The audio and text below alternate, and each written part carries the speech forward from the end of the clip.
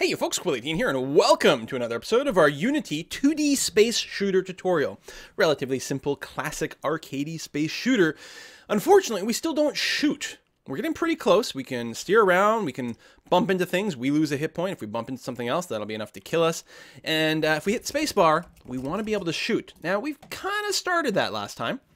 We've got the basic structure of the script, our player shooting script, which has been added to our player ship. No, I'm lying to you. It hasn't been, so let's make sure to add that in there. And in fact, let's go ahead and add a little debug command so we know it's working. Pew! And let's go back over here. Hit space. If ever anything doesn't work, add some of those debug commands in. Figure out what your program is actually doing.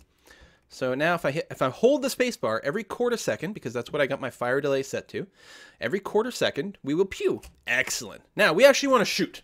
We want to fire a bullet. So what does that mean? Well, what we're going to have to do is instantiate a copy of a prefab. Lots of words going on there, but we're going to be okay. First, let's start off. We've got our bullet sprite. We defined it earlier. Let's go ahead and grab a copy of that in the game. This is the thing that we're going to shoot. It's this little like laser beam. Whoa, don't do that. If you grab the edge, what you're doing is you're scaling. So just Control Z to undo it. We're going to leave our scale at 1. And let's see if we can move it. There we go. So we're going to be shooting this thing out of the nose of our ship. Looks pretty good, actually. Very nice and glowy. Looks good in the dark background. Love it. So what we're going to do is we need to somehow tell this script to create a copy of this bullet whenever we shoot. So what we're going to do is we're going to take this bullet, first of all. Well, we're going to do a few things to it. Actually, before we even start shooting it, we're going to make it act very bullety. So let me grab this guy, move it right over here. So our bullet needs to do a few things. First of all, clearly, it needs to bump into objects. And we know what that means at this point. We know it needs a rigid body 2D set to is kinematic, because we're not using the actual physics collisions. We just want to detect triggers. Oh, triggers. Hey, let's put a box collider on this thing. We're going to come back and try different colliders on these things later on, but box colliders will be a good start.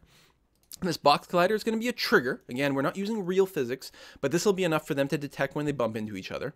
And you know what? The bullet probably, when it hits something, it should probably stop, right? It should be a one-shot thing. If it hits something, the bullet will then go away. So let's give it a damage handler where it can take a point of damage there. We're going to get, we're going to have to set it on a layer. I'm going to leave it on, no, we'll go ahead. I'm going to set it to the player layer for now. We're going to assume this is a player bullet. So this means it can bump into enemies. It will do a point at, they'll both trigger. When the bullet runs into the enemy, they'll both trigger. The enemy will take a point of damage. The bullet will take a point of damage. The bullet only has 1 hit point. It will go away. This enemy here only has 1 hit point, so it will go away. If it was an enemy with more hit points, it wouldn't die instantly. It would take the hit, and then that would be it. The other thing I just realized is my invulnerability code is affecting enemies as well, so I don't want that. Hold on a sec. We want a public float called... well, it's basically like invuln period, I guess. And what am I using? A half second? Well, we'll have it default to 0. My invulnerability timer. Sorry, I just realized there was a glitch. Well, not a glitch, but it would have allowed the enemies to have an invulnerability period, which I don't want. I only want the player to have a half-second invulnerability period after the player takes damage. So now the bullet can intersect the enemy. Let's go ahead and test. If I'm going to hit play, the bullet doesn't move, which shouldn't be a surprise to anyone. But if I go and manually move it into the enemy, boop, excellent. Bullet kills someone. So obviously the bullet is missing some sort of script that causes it to move forward. Well, hell, let's create a script called move forward. Move forward. Now, this is going to be pretty easy, right? We can in fact copy some of the code from our player.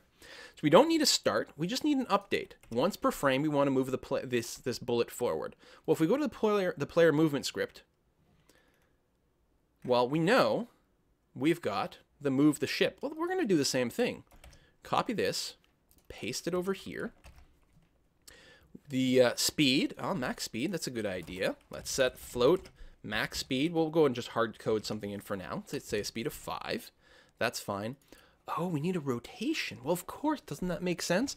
The bullet will not always be heading straight up, so it needs to know what its current rotation is. Well, we could stuff it in a variable, but let's just grab our transform.rotation, multiply that by the correct velocity, and now, because this bullet has no way to rotate, it should just move forward all the time. No matter which way it's pointing, it'll move in what is theoretically the correct forward for that. But it's easy to imagine that we could have a bullet that is like a heat-seeking missile, which will try to turn towards the closest enemy. We'll look into that a little bit more in a second. Now, if I hit play, the bullet should move on its own.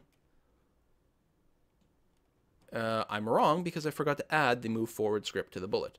And actually, let's go and take this bullet and move it down a little bit. All right, let's hit play.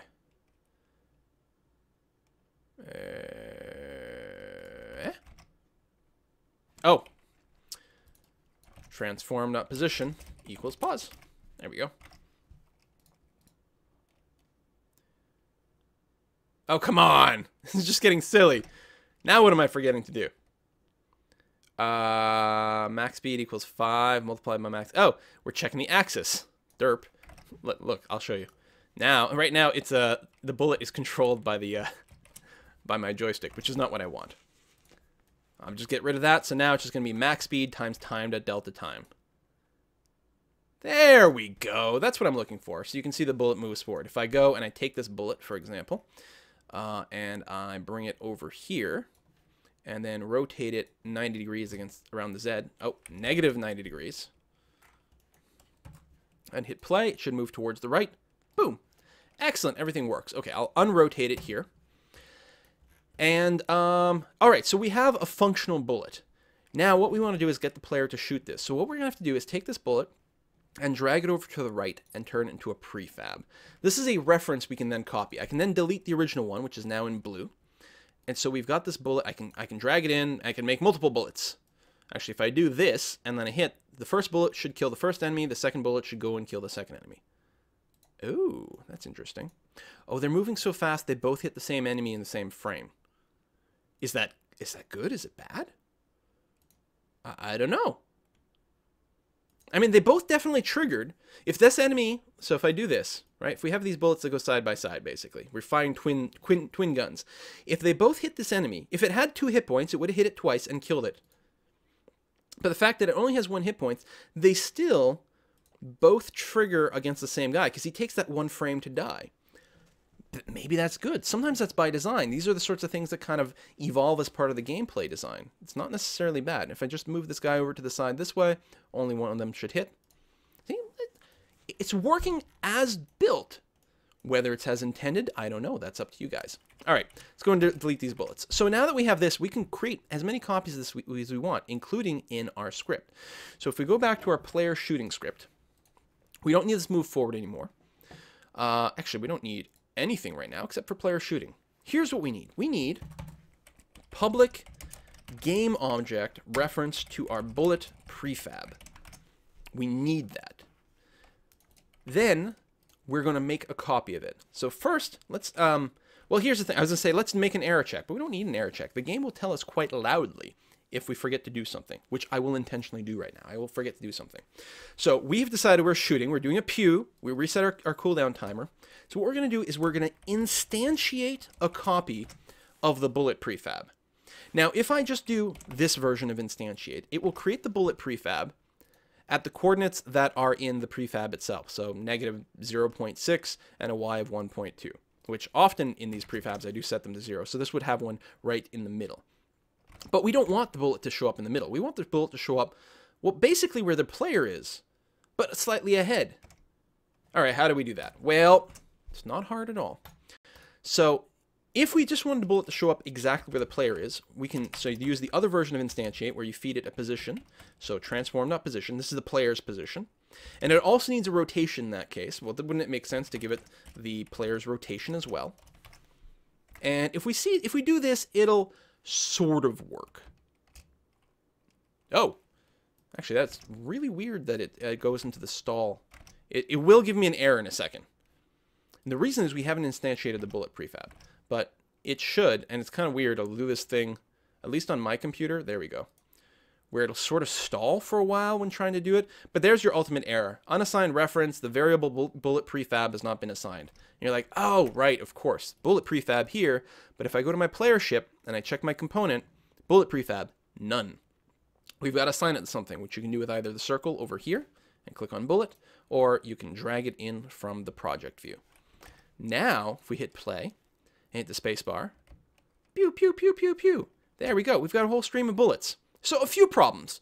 First of all, I don't know if you noticed, but when we shoot, the bullet comes from the middle of our ship. And the reason is we are setting the bullet's original coordinates to the coordinates of our ship, which is this bit right over here. So it's centered right on that bit. The other thing is you might notice in the hierarchy over here, the bullets never go away. They just keep living forever and ever and ever and ever and ever and go into space forever and ever. And eventually, you would have thousands upon thousands of bullets in space taking up your processor time. So clearly, we need to do a few changes. First of all, let's have these bullets clean themselves up. My favorite way to do this is I like to have a script called self-destruct. And I'm going to go ahead and drag it onto the bullet prefab. So now the bullet prefab has a self-destruct script. And if I go into here, this script's job is simply to kill itself. We're going to create a public float called timer maybe. I'll have it default to 1 second. Actually, no. This will be sort of a self-cleanup. We'll have it 5 seconds. That way more than enough time needed to get off the screen, but not so much of time that it's going to cause a problem. So after 5 seconds, actually, we'll set it to 1 second for testing. It'll be great. After 1 second, it'll just kill itself. Now, there's two ways you can do this. One, you can use the destroy function with GameObject and actually pass it a timer. After 1 second, the object will self-destruct. Personally, though, I like to manage it myself. And the reason for that is if I have some sort of pause function or I want to be able to override that destruct, I'll be able to do it. So instead what I do is in the update, I go timer minus equal time.delta time.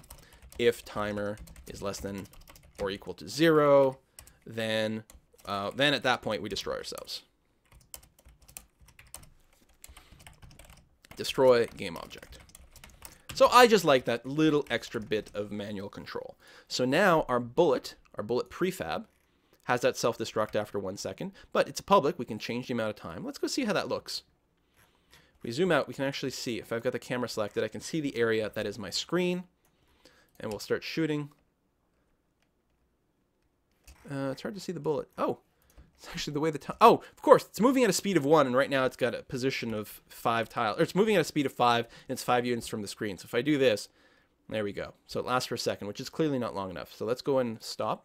Go to our bullet prefab, and go ahead and give it 5 seconds of life, which at its current speed is enough to move 25 units, which is way bigger than the size of the screen.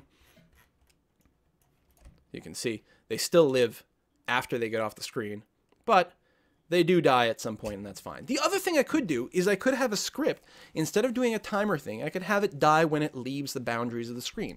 That's okay. This was just a little bit simpler. Now if we turn, pew, pew, pew, we can kill all the aliens. Excellent! And it actually starting to look pretty good, except for the fact that the bullets come out of the middle of the ship, which is no good. Also, it just so happens the bullets go at the exact same speed as our ship, which looks a little bit weird. So let's go ahead on our bullets. We'll make them a little bit faster, just slightly faster than our ship. So now if we fire and we're sort of moving towards it, no, what? Oh, that's the timer. Derp, derp. Oh, moves forward. I actually don't have a public variable for that. That's no good. So let's make the max speed here public. So now in our bullet, there we go. We'll set it. Well, maybe we'll set it to 8. Back up, fire, and then move forward. There we go. That looks okay. It's still not coming out of the right place of the ship, though. So there's a few different things you can do. You can go into your prefab or your ship here. We could add an empty child, call it something like, gun spot. Take it, move it to where we might want to spawn, and in our script we can look for this gun spot and use that, which is a great way to do it, especially if you got multiple guns, like you might want to come at left and right. I think for our purposes, we can go real simple. When we instantiate our bullet prefab over here, instead of using our current position, what we're going to do, vector 3, we'll use a placeholder variable again. We're going to set it to our current position, No, we're going to create some sort of offset. Sorry, I'm getting a blinky thing in the corner of my screen. Steam, go away. I don't want to update right now. Bye-bye. We want an offset based on our current rotation. So instead, all right, here's probably the most verbose way of doing it. We want a forward offset. We want to put the bullet slightly ahead of our ship, maybe a half a unit. So something like new vector. We want to set it, by default, you got to think of it as the Y, because the Y we're sort of treating as our forward, like this, okay? Half a unit forward in the Y direction, which works great if we're facing straight up, but usually we're rotated. So let's consider that. We're going to take our ship's transform.rotation, multiply it by this vector. So now no matter how our ship is rotated around, our offset will be a half a unit ahead of us. So now, instead of spawning directly on our ship's position, let's add in our offset. How does that look? Nah, see, that looks a lot more reasonable. Now, you may or may not want to hard code in this sort of position, but there's options. The other thing you could do is you could have it as a public vector bullet offset, and I think we can have it default to a vector like this. I think this works. Save.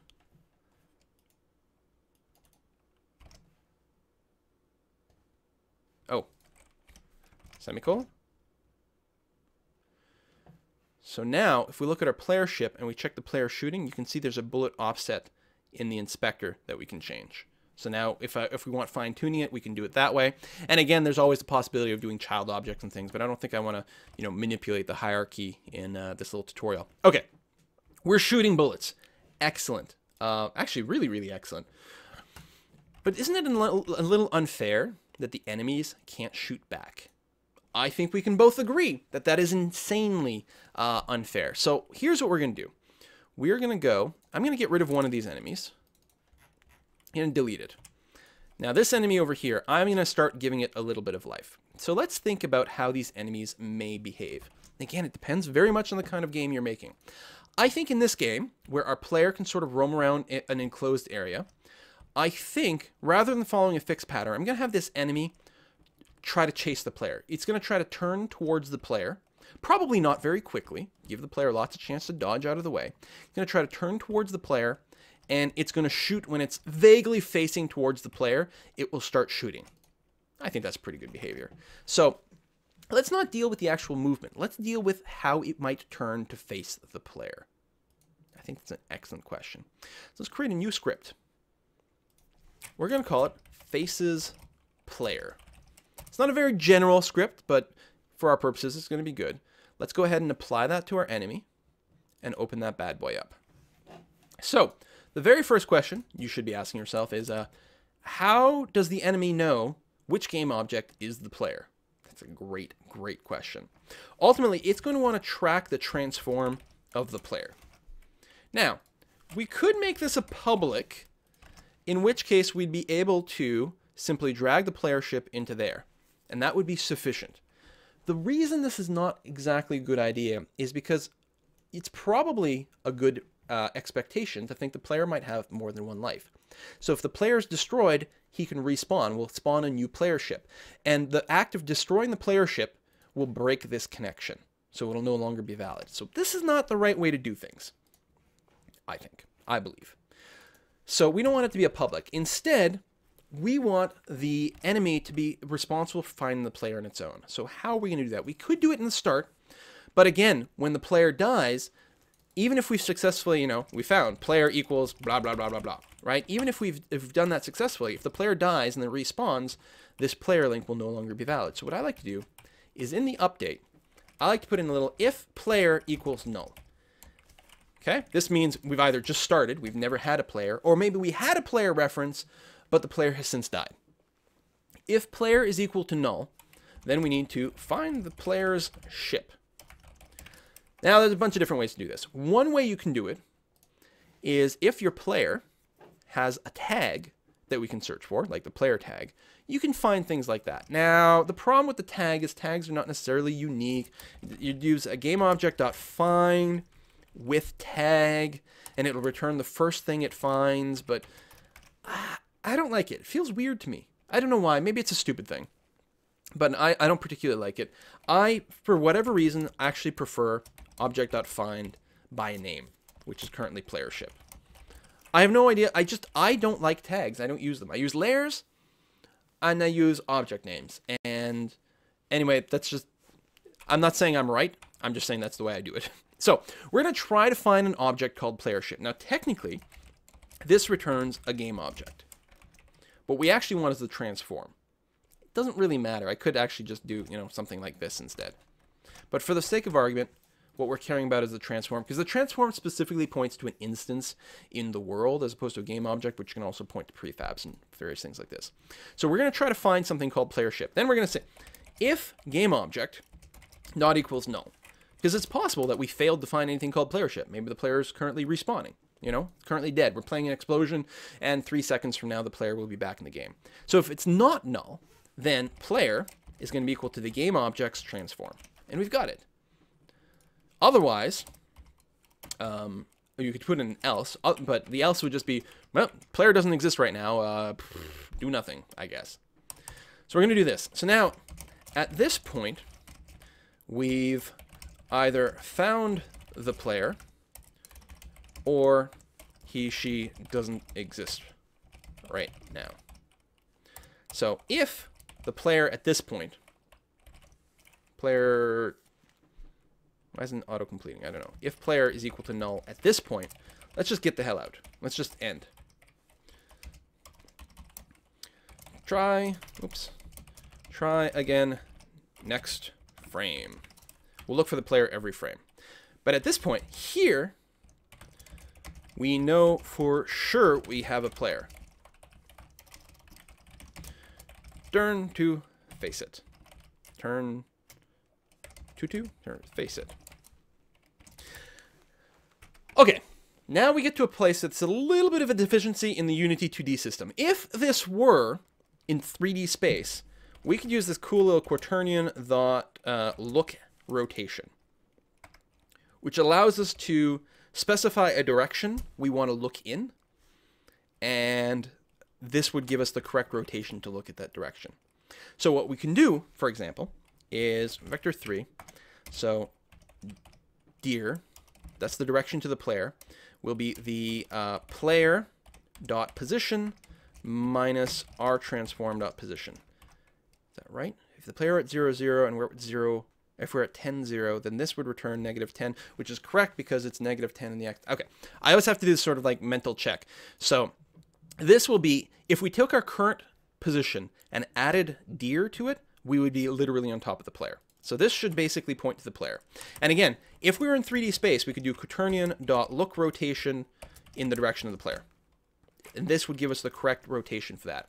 However, there's a couple of different reasons we can't do that. One, we don't want to rotate around anything other than the Z axis because things can be really weird. If I pop into the 3D view over here and I take our enemy ship, so if I rotate around the Z, that's clearly what we want. If I rotate around the Y or the X, no, none of that should be happening in 2D space. That's all kinds of bad. And so that will often happen with the quaternion.look rotation. Now I could then go and freeze those after the fact, but the problem is, another problem is, by default, the forward direction in an object that you would look at is along the Z axis, which is clearly wrong. We want our look to be, actually, I just realized, is this ship facing the right way? Like, what's the forward part of the ship here? I didn't rotate it. So the player ship was facing up this way. Is it just me, or does this seem like the window? Like, this looks like the ship is facing to the south, right? Yeah. So we ran into a funny little problem here. Sorry to sidestep, but I don't like the fact that the ship looks like it's facing down. Because I want positive Y to be the forward direction. That's how I'm treating it. Positive Y is how I am treating the forward direction in our game, and right now it looks the wrong way. So what I could do is I can rotate it 180. Now it looks like it's pointing up. But it's pointing up with a rotation, which was going to lead to all kinds of trouble. Here's what we're going to do. This is a very, very common thing. We are going to take what we're going to do. Our enemy here, we're going to remove the sprite renderer from the object itself. It's crazy talk. Bear with me. It's fine. we're going to remove the sprite render from this enemy. So now it still exists. It still has a collision box. It still behaves exactly like it used to. We just can't see it. Then I'm going to take the enemy graphic and drop it inside of this enemy. And I'm going to take that and center it. Okay, so now we've got our enemy object, and then we've got the thing called, graphics. Okay? I'm going to take this graphic, and I'm going to rotate this one 180 degrees. Now, our parent object is not rotated, but it looks like it's facing north. It looks like it's facing up, which is exactly what I want. So that is a very common thing. When you need to do a rotation or a scale, like if it wasn't quite the right size, I could go ahead and like change the size of things here without affecting any of the weird, without needing to set a scale on the base object. There's, you know, little things, little things like that you can do. So that, I'm much happier with these graphics facing this way. I think that's exactly what I want. Okay, let's go back to the code. So we know the direction. So how do we face this, knowing that there's not an equivalent 2D, which is a little bit of a thing? Unfortunately, and I hate to do this to you guys, we have to use a wee bit of math. So first of all, this direction is not just a direction. It is like a vector. It's a distance is really what it is. It's a distance vector. We want the direction to be normalized. We want to make sure this vector has a size of 1 just so that all the rest of the math is good. So we're just going to go and normalize this. This means that, like, so if we were directly to the right, so imagine the player's at 0, 0, and we're at an x of 10, a y of 0. So we're 10 units to the right. So this right now, the direction would be negative 10. By normalizing it, it sets it to a vector of negative 1, 0, 0. Just make sure the length of the vector is 1. Then we're going to do float the z angle that we need requires that we use arctan2 direction.x. No, sorry, direction.y, direction.x. This will return a radian that is the correct angle based on our x and y. We want it to be in degrees, so we have to multiply it by rad2 degree.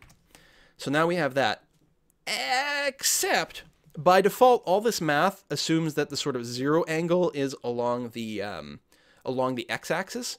So after all this, we then have to give it a 90-degree turn so that it's actually facing, so a default, a 0 angle is facing straight up. Because in normal math coordinate system, a 0 angle would face directly towards the right. So we're doing, or actually, I think in our coordinate system, this might actually be facing towards the left normally. So anyway, we're giving it a 90-degree twist so it's facing up. I think I got that right. Yeah, I know. I'm sorry we have to involve a little bit of math. I feel terrible. So then what we're going to do is we're going to set a rotation. Right now, we're going to immediately set a rotation based on this Z angle. So our transform.rotation is going to be equal to a new quaternion using Euler angles, because quaternions are hard. It's going to have an x of 0, a y of 0, and the z angle is going to be this. Let's give this a try. This should enable, we've got the script, faces players. This should cause the enemy to always face the player. Boop, and it does. Like that. Now, right now, the enemy instantly turns to face the player. This is probably not what we want. We probably don't want an enemy that's quite that quick. Especially, let's say we're directly behind, let's go back to 2D view. There we go. Let's say we are directly behind the enemy here. How long should it take for the enemy to rotate around? Right now it's instant, but the player doesn't rotate instantly, so that's not fair. So, in our faces player script, let me go and get rid of some of these. In our faces player script, we're going to give it, just like the player, we're going to give it a float, which is going to be the rotation speed. And we'll give it a rotation speed of, I don't know, 180 degrees a second. Seems reasonable. So instead of setting the rotation directly, so we're gonna do quaternion dot desired rotation is going to be that, and then there's a quaternion function called rotate towards. We're going to rotate from our current rotation to our desired rotation, and then we give it how many degrees we're allowed to rotate right now. And the answer to that will be our rotation speed times time dot delta time. And we're going to set our transform dot rotation to be equal to this. So now we should only rotate at a rate of 180 degrees per second. So let's hit play. And it works! Let me check my enemy, make sure it's not accidentally rotating against the X or Y. And it's not. So we'll do this. I mean, it still rotates pretty quickly, but technically it's not instant. We might want to slow it down though. I think this is probably a good time. Let's set a default of something like 90. Save that. And then make it public. Whoops. And don't accidentally tap things. So now, oh yeah, see, because of the order I did things in. So let's go ahead and change this to 90 degrees. Or maybe we can even make it 45 degrees. These would be apocalyptically slow. Oh, that's way too slow. Like old man slow. 90 degrees. All right, that's not bad. Once it locks on, I mean, you'd have to do a pretty close buzz, but then it starts to become possible to maybe avoid it. And this is going to become really, really obvious. Let's take our enemy. Let's give it the move forward script. Ah. Let's slow it down. Let's give it a speed of 3. Let's see what happens here. So now it's trying to chase the player. It's a very dumb sort of chase the player. But this is exactly the right sort of behavior for this sort of game. With just one, it's easy for the player to avoid it and shoot it. Now, what happens if there's more than one of these guys? Well, first of all, let's go and make this enemy a prefab. And then let's organize our project a little bit because I hate this. We're going to go prefabs. We're going to put our bullet and our enemy in there. We're going to make another folder. Scripts. Put all our scripts in there. And then we're going to go and create another folder for graphics. And we're going to put a sprite sheet in there. Ah, so much better. And yeah, I forgot to mention a couple of videos when I created the scene. I always create like the dummy scene so I can actually save things. That was bad of me. All right, so now we've got our enemy prefab, and I'm going to go ahead and just create an extra few copies of this guy. So now, let's see the player dodge all this. Now, if they run into the player, they will do damage. If the player gets hit twice, he will die. Oh, there you go. I got clipped once already. Notice that they do not bump into one another. Even without shooting, I already failed to stay alive. Now, part of the issue is that our hitboxes are not pixel perfect. What am I talking about? Let's zoom in on our player over here. This green outline, that's our hitbox. Which means if an enemy or a stray bullet happened to pass through this area over here, that would technically hit us. Would that feel good? If you're a player, would that feel good? Probably not. It's made worse by the fact that the enemy also has a square hitbox around it. Why can't I move you? The enemy also has a square hitbox around it, which gives us a little bit of an extra edge there too. So it becomes quite likely, in fact. So in this situation right here, these two units would be colliding. Does that feel good? No. That would be awful. So let's not do that. So we have to talk about our hitbox size at this point before we get the enemy to start shooting at us. So how do we want our collision to work? Clearly a box is wrong. Well, I say that. Different games do this with different ways. There are some like old school or some hard mode, hardcore kind of shmups, shoot 'em ups, where the hitbox is basically just the very tiny center of your ship. On your player anyway. The other hitboxes are a little bit bigger, but your player ship is a tiny little thing, which is interesting because you can actually like clip the edges of your graphic against things and you're okay. That might be fine. In which case, honestly, keep using a box collider, just make it tiny. Like 0.1 in size. And then move it down a little bit. Right? So something like that. There's our collider. That can work. The advantage of box colliders is they're very, very, very fast.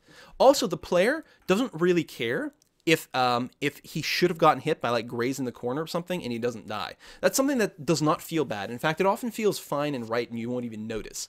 And then it becomes kind of a design feature. But having a hitbox that's too large feels not good when you're playing.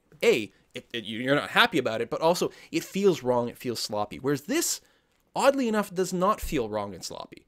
Very bizarre kind of thing. But obviously a box collider can only take us so far. What other options do we have for colliders? Let's remove this component. Well, if we go collider and then we type in 2D, just to see all the 2D colliders. There's circle collider. If we hit this, Now, a circle collider is also extremely quick. Very quick. Potentially even quicker than a box collider. I'm not sure entirely internally how it does that. But we could do that, and then we can mess with the with our radius. You know, bring it down, do things like that. But obviously, it's not quite right. There is the Edge Collider. What does that do? Edge Collider is sort of there for platformers, where it's kind of a one-sided collider. Assuming I'm remembering this correctly. Things can sort of collide from the top, but not the bottom. It allows you to sort of jump through things from the bottom and then land on top. I'm pretty sure is what the Edge Collider is there for. So that's not right. That leaves us with a Polygon Collider. Okay. Admittedly, this looks really weird. The thing is, by default, the Polygon Collider tries to detect the shape of your object and then tries to map some polygons to it. It clearly did a very poor job here. But the nice thing is you can modify these. If you hold shift, let me go and full screen this bad boy. If you hold shift, you actually get these sort of snapping points. And what you can do is you can drag these and reshape things. If you hold control, you get the red thing, which actually allows you to remove points. Now we're talking. Needs a little bit of manual loving over here. A little bit of romancing to get where you might want it. But let's go ahead. And again, we'll make it slightly smaller than graphics. Especially the edges here are sort of transparent, translucent. It makes the graphics look better, but it doesn't feel like the solid edge of the object. So is there some sort of like double line thing? It feels bizarre. No, okay, it's just thicker because of things. Okay. So we'll go ahead and we'll pull it back to somewhere around here. I do need an extra edge. So if I hold shift, I can create extra edges. We'll sort of advance like that just a little bit. Oh, we do have an extra little bit over there. Maybe something like this. Again, I'm going to try to stay within the shape because it'll make players happy. I'm actually, this is not what I want. There we go. I'm pretty sure I'm accidentally scaling things here. We'll have to make an adjustment to that very, very soon.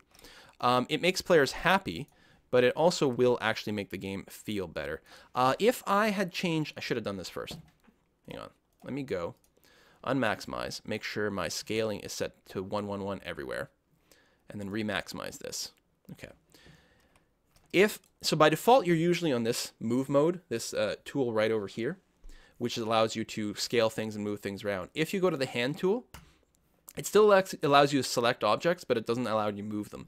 And this is the safer way to do this sort of editing, because we can still do the object editing from this mode, but then we don't have to worry about accidentally moving the object or scaling it, especially on the things with the edges like this. And there we go. So now we've got a shape that looks better. It's a little hard to see, I realize, probably on YouTube, but I've got an outline of this ship that looks much, much better.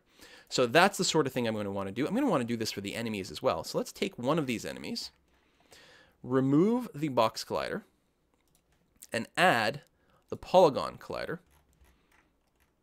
You know, it's not wrong that it's relatively pentagon shaped, which is interesting. And yeah, we're just going to sort of roughly get a shape that feels about right. Something like that.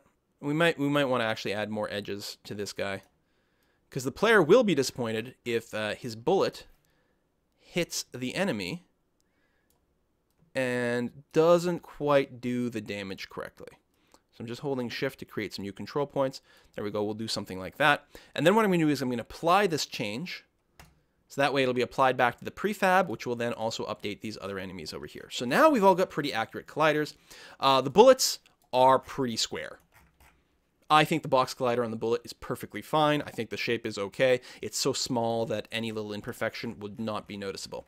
But now we have a much, much better hitbox from the point of view of the player. Oh, these things over here you can change. Q, W, E, R allows you to cycle through all these, which is pretty handy. Move our ship down here. Let's go ahead and play. Should be a little bit easier for me to dodge these guys now because there's no weird overhang. There's no unexpected collision. Oh. I forgot to set is trigger. And is trigger. And apply. Let me do a test collision. Boom. There we go. All right. Good. Now we die. So, but now there's no weird overhangs that are unexpected. Little invisible collision boxes that I'm unhappy with. There we go. I can pass quite closely here, and it feels good. And when I do collide, yeah, it's like, no, that felt pretty legitimate. It was a little bit weird right now that the second guy, I didn't collide with him, but there should be some sort of visual symbol when I run into someone and I'm in my invulnerability period. I should be blinking. And then it becomes really obvious that I should not be getting shot at. Okay, speaking of being shot at, let's go. What's my... Okay, my timer's way long, but I really want to have the enemies fight back. So, we're going to go ahead and add a new script. We've got player shooting. We're going to have enemy shooting. Create that. Open it. We're going to go real fast. Now, enemy shooting will be very similar to player shooting, to the point where there's going to be some copy pasta. So actually, almost all of it's going to be exactly the same. Copy all this, paste all that. What's different? Well, first of all, we don't care about the fire button. The fire delay makes a lot of sense. We'll make it a little bit slower for the enemies. Default to a half a second. Will that actually take effect over here? Yes. We're going to apply this so that the script exists on all the players. So now, every half second, they will shoot. Now, this will not damage us. Have you guessed why? Oh, well, first of all, you can see the errors. I forgot to assign a bullet prefab, so let's go ahead and do that. Bullet prefab, we're going to assign it and apply the changes to my prefab. And I could be dragging this stuff right onto my enemy prefab and save me a step, but I usually work sort of live and then see that. Anyway, moving on. What happened? Boom! They all died. It'll be really obvious in a second. Are they shooting? Step 1. Yes.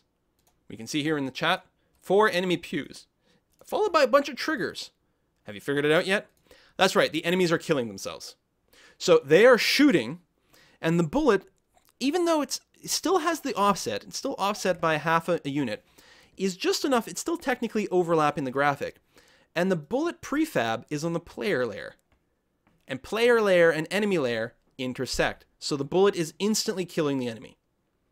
So, one answer would be to give enough of an offset so that the bullet doesn't start off intersecting with the enemy, but that still means they're going to A, shoot each other, and B, it's not going to do any damage to me because players don't hit each other. The correct answer is to set the bullet to the right layer that the enemy is on. Now, what I could do is in my prefab, I can create another copy. I can make another bullet prefab, this one for enemies, and change the prefab's layer to enemy.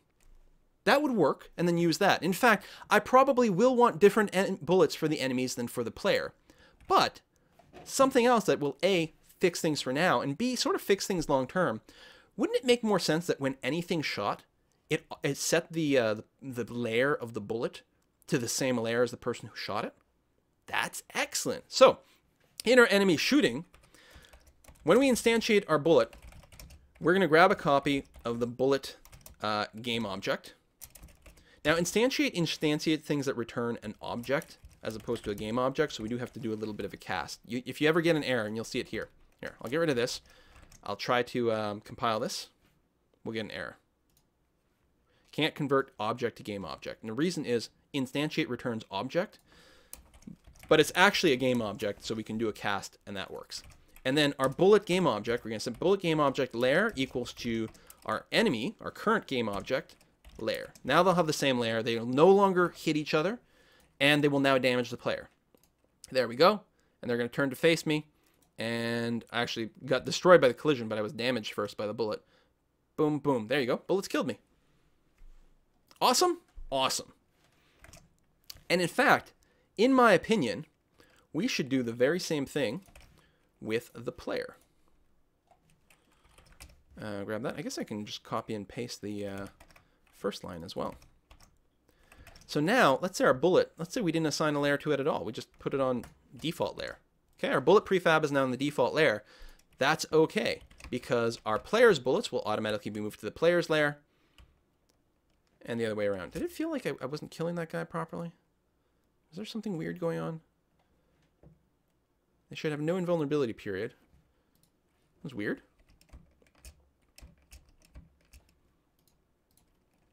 Maybe I was getting confused about all the bullets because they're all the same color. No! No, something happened there.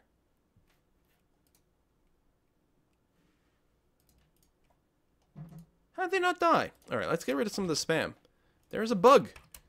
There's a bug, you guys. Okay, this video has gone on too long. I'll probably have to, and unlike my educational bugs, this is not one that I intended. That all worked. Is it after I die? Doesn't make any sense. Yeah. What?